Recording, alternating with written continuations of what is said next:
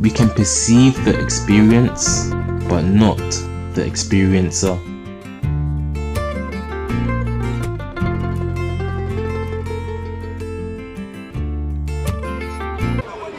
To experience itself. 100%. You can only experience and thought can only exist. That makes any sense. Because now the conversation is way Yeah, no, I agree with what you say. contrast. You know, black, Yeah. white, Yeah. the tree, you know what I mean? Yeah. Otherwise, we would go to the non-manifested, which I love that part. I think this is totally relevant. Yeah, that's where you always are though. When they talk about You're not manifested. Oh yeah. Because for there to be a manifestation, that means it has to be two again. Has to be something creating something else. Remember when we talked about being asleep, completely asleep, not dreaming, not thinking. Deep sleep, yeah. That is perfection. Yeah, but you're always That there. is perfection. You're always there. No, you're No, not. but remember what I don't even remember what I said. What I said last week is you can understand that right now all the time, in the so-called awakening state, like I am. I can't go to that. No, because what I'm saying, brother. What What I'm saying, it's not a location.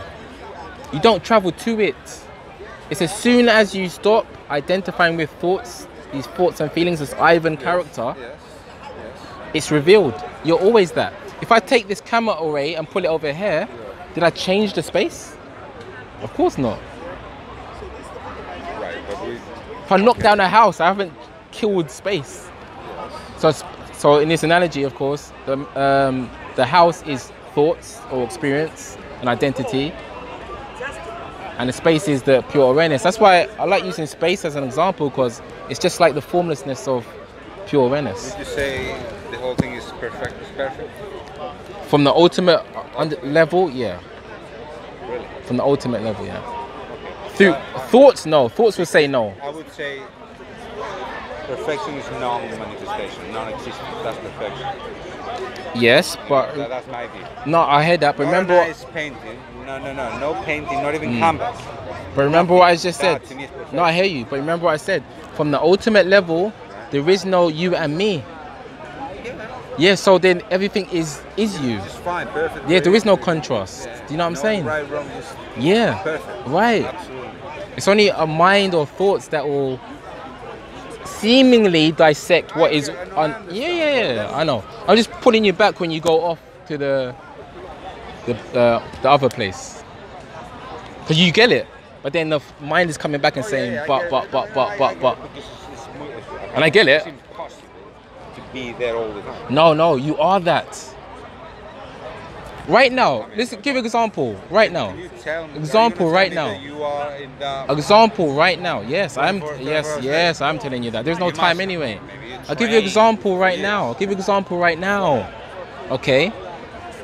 Let's say, okay, in between each thought, what are you? I would say the people. Okay. Remember, According to what we were talking about. yeah, again, because that pure consciousness or pure awareness, Pure whatever you want to thoughts call it, It's the has best moment. yeah, but it has to always be there, because it has to, because it is aware of the thoughts coming and going. Base. Yes, the base. It's a substratum. It's the aware of the thoughts coming and going. Yeah. So you're always that. It's just thought. It's so convincing. When is the thought coming? Thought what comes out of us, of course. Us. Us meaning that pure awareness. Yeah. It's like the cure and the.